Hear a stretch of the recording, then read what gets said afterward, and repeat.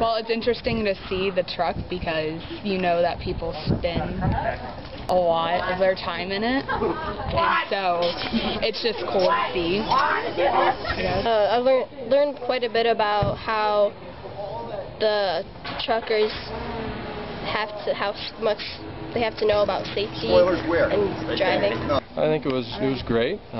Seemed like the students, none of them fell asleep, so that tells me we must have been keeping their attention. So it was good. It's always good to help educate the kids and the public, and you know, this was a great opportunity to get them hands-on experience, or get them to feel the truck, you know, and how large it is. So it was good. Nice. Jackpot.